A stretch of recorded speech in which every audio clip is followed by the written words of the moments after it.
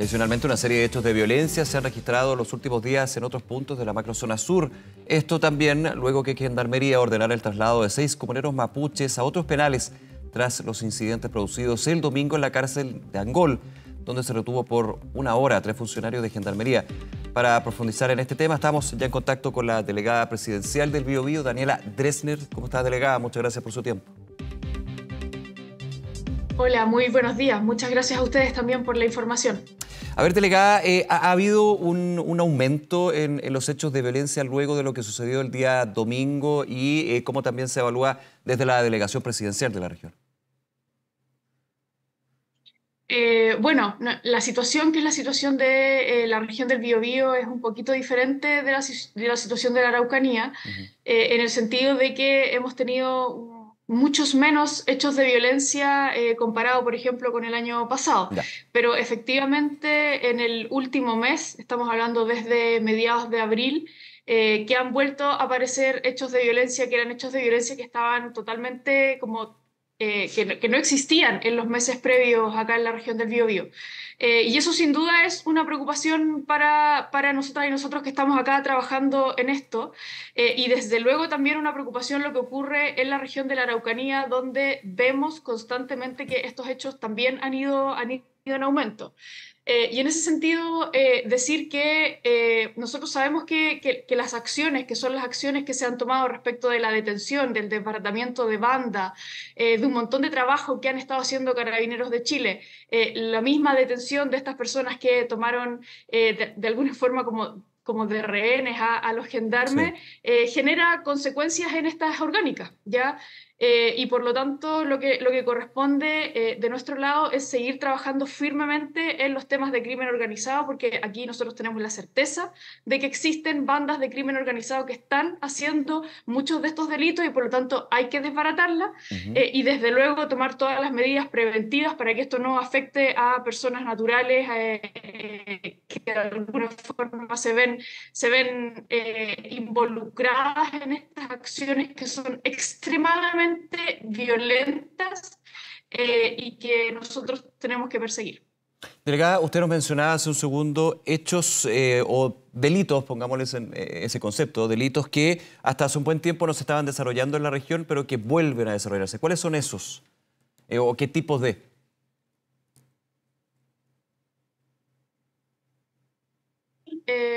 7 atentados que son atentados incendiarios en nuestra región, y antes de eso no habíamos tenido ninguno en varios meses, Ya. ¿ya? Y eso justamente es un pequeño cambio, pero yo quiero decirlo, justo antes de que esto empezara, tuvimos un gran procedimiento de desbaratamiento de una banda de robo de madera Ujú. en justamente la zona que es la zona del conflicto.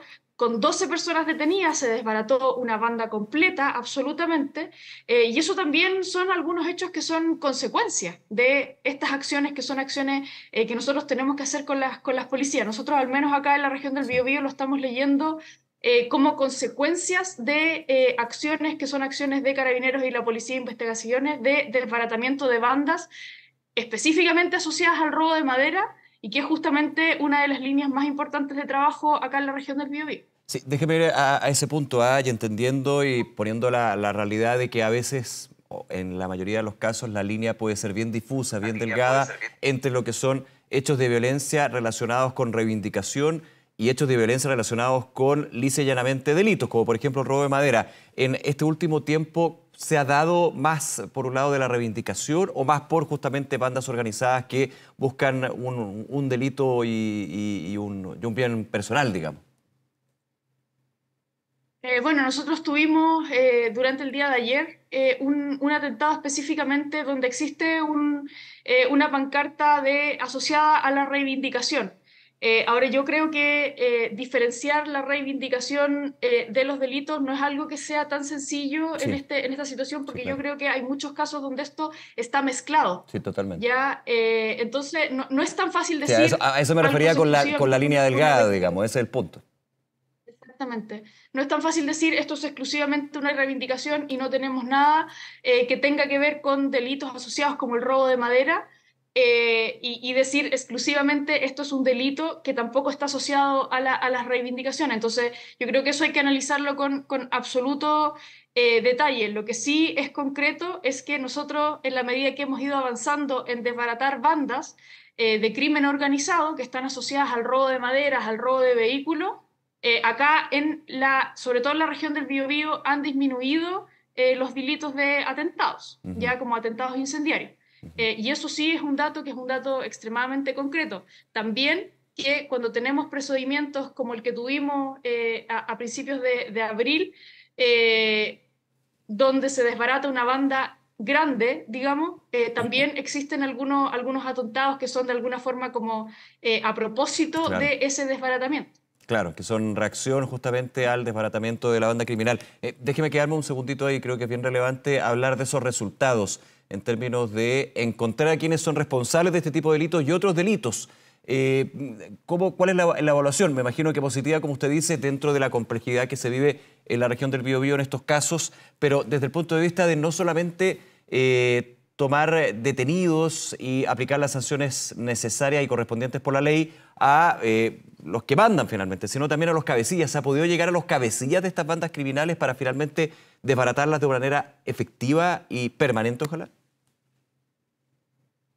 Bueno, justamente este procedimiento que yo hablo, que es uno de los procedimientos más grandes que hemos tenido en la región, donde se desbarató una banda completa de robo de madera, justamente a lo que se apuntaba, y la gracia de este procedimiento es justamente que la investigación logró hacer el seguimiento de la ruta del dinero y por lo tanto desbaratar a la banda completa y también dejar muy marcadas cuáles eran las asociaciones que había más allá de la banda. Claro. ¿Ya? Y eso es algo súper particular de esta investigación y en ese sentido, como felicitar la labor de la Fiscalía en conjunto con las policías que han estado avanzando en este tipo de investigaciones que antes no se hacían.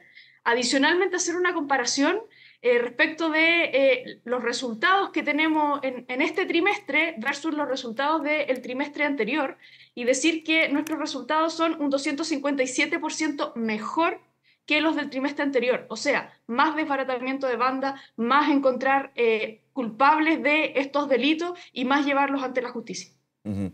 Ahora, la situación a seguir, recordemos que también con las herramientas que entrega el Estado de Excepción constitucional en algunos puntos de la región del Biobío, esto se piensa, delegada, le hago la pregunta, en que es necesario aún que se mantenga esta medida excepcional. Obviamente es menester del Ejecutivo, del Gobierno Central en este caso, hacer la solicitud al Congreso y el Congreso aprobarla, pero hasta el minuto uno pensaría que esto se va a mantener durante los próximos meses justamente porque cada cierto tiempo vuelven este tipo de hechos, ¿no? Bueno, el desafío que tenemos de desbaratamiento de bandas y de entregar, sobre todo, entregar seguridad y certeza a la gente que vive en la macrozona es un desafío que se mantiene. O sea, nosotros hemos visto durante justamente este último mes que volvieron a aparecer atentados incendiarios que en los meses previos no habían habido y eso de alguna forma nos dice que todavía tenemos ahí gente que está haciendo este tipo de delito y que por lo tanto nos queda un camino que recorrer. Hay un desafío que es un desafío grande aún y el estado de excepción constitucional nos permite seguir avanzando en eso. Por lo tanto, sin duda, desde mi perspectiva, hay que mantener el estado de excepción constitucional al menos durante el tiempo que podamos seguir avanzando en contener estas bandas y entregar mayor certeza y mayor seguridad a la ciudadanía. Ahora, en ese punto, ¿cómo ha sido la coordinación con el Ministerio del Interior y el resto de las organizaciones, las instituciones? Estoy pensando en el Ministerio Público, Carabineros, las Fuerzas Armadas también que están desplegadas en ese lugar.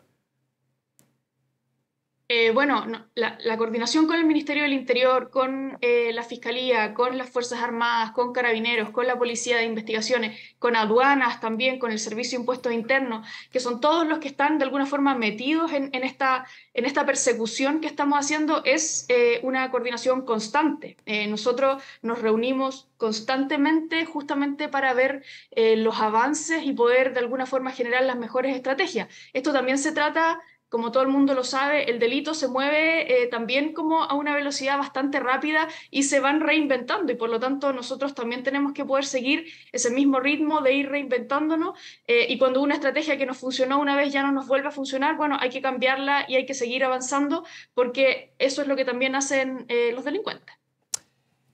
Delegada Daniela Dresdner, como siempre, muchísimas gracias por su tiempo, por analizar estos hechos y conversar con nosotros hasta ahora. Que le vaya muy bien, delegada. Muchas gracias a ustedes, que tengan un muy buen día. Igualmente, gracias.